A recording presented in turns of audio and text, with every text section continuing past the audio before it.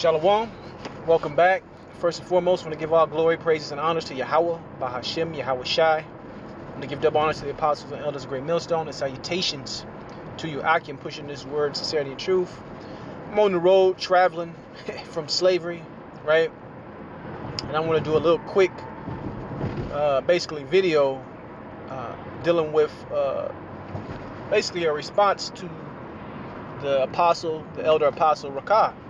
Right? The name of his video was called The Lord's Chess Game. All right, The Lord's Chess Game was a beautiful video by the apostle and elder, basically speaking on a lot of experiences that he's had within his knowledge, within his walk and his truth, dealing with guys coming and going. Even the guy that brought him into the truth, he told the story how that guy ended up falling out. All right, how that guy ended up falling out, and he made a statement that a lot of us have similar stories. So I'm going to share a little bit of my story, and that's it. And I'm going to quote some scriptures because I'm driving right now. I'm on the road. But dealing with the Lord's chess game, the first scripture is going to be the scripture in Proverbs, which talks about a man's goings are of the Lord.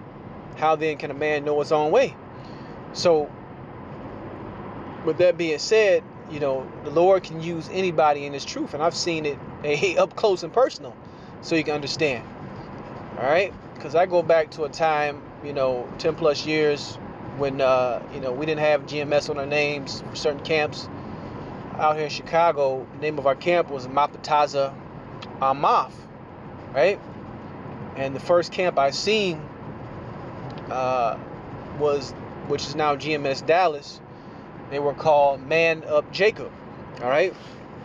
And I bring that camp up because of the leader or ex-leader, was Amashaba Allah, known as Element, and a guy out here in Chicago by the name of Batak.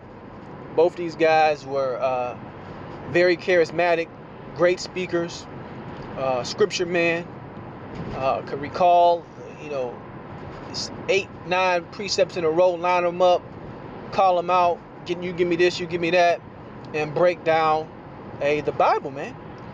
And real talk, a lot of the scriptures that I learned from Element. All right, but at the end of the day, touching back on what the Apostle Rakah had brought out, the Lord, he's a master of using people, man. He got these guys out of the truth. And the main reason these guys were taken out of the truth was because of pride, man. The scripture says pride goeth before a fall. And these guys, looking back, and we've done videos on this before, were very, very prideful, man. And it's like I heard the apostle say this before, that none of this stuff is new to them. It's all a rerun.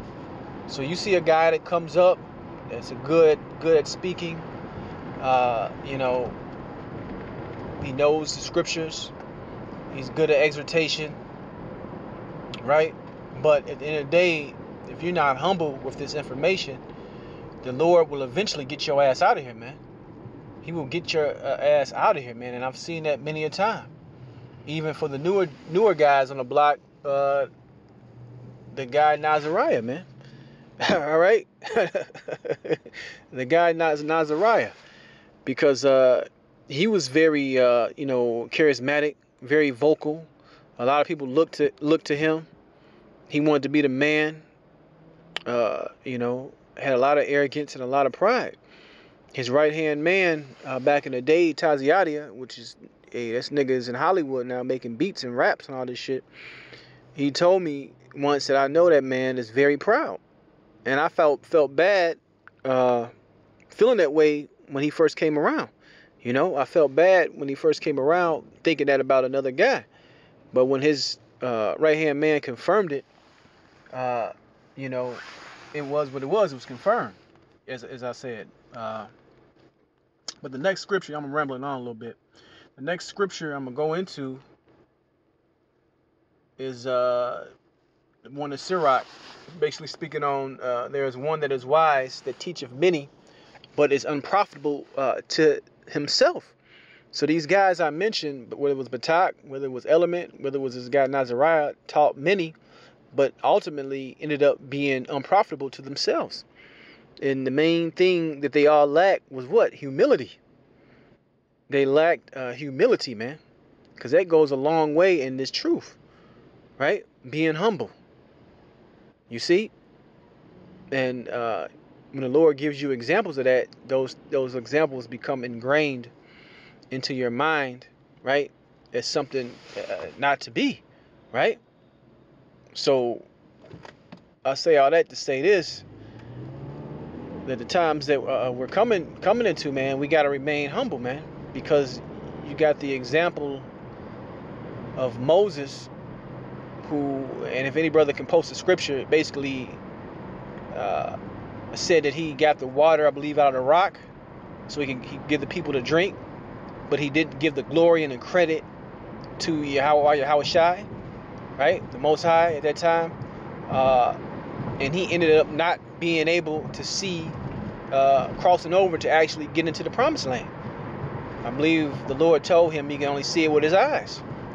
So hey, when it comes to the praise and the honor and the humility, the Lord ain't playing, man. He's absolutely not playing. It's the Lord's chess game, and humility is a key to winning that game, man. Humility is a key to winning that game, because the Lord can remove your candle in a moment's notice. The now elder, the now leader of GMS Chicago, the elder Malcolm, always says the same thing, man. He prays that prayer that the Lord take not his Holy Spirit from him, man, which is a beautiful thing to always ponder on, and a beautiful thing to always talk about, because we're basically at the mercy of Yahweh Bashim Yahweh Shai, man, right? We're at his mercy. And when you really understand that, it's not about how many precepts you can remember, how many articles you can break down, even how many videos you can do, because when you go into the scriptures, it tells us that this thing is a gift, lest any man should boast, right?